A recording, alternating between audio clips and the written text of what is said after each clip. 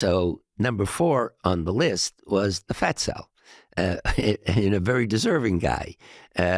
So the fat cell is your friend initially.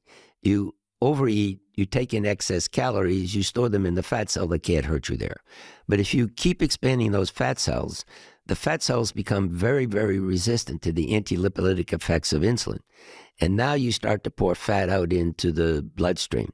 We've shown this is a big interest of very counterintuitive. It's counterintuitive, but very, very well documented. Do you, not that we should mire ourselves in teleologic things. Yeah. Do you have a sense of why? Yeah, so the insulin signaling system in multiple early steps become severely impaired.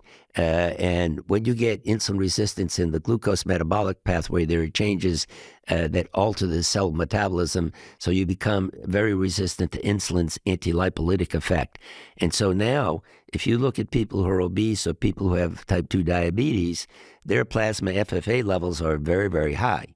And those FFA levels, and this is lipotoxicity, and we've got a long history of studying this, high FFA levels impair insulin secretion. High FFA levels cause insulin resistance in the muscle. High FFA levels cause insulin resistance in the liver.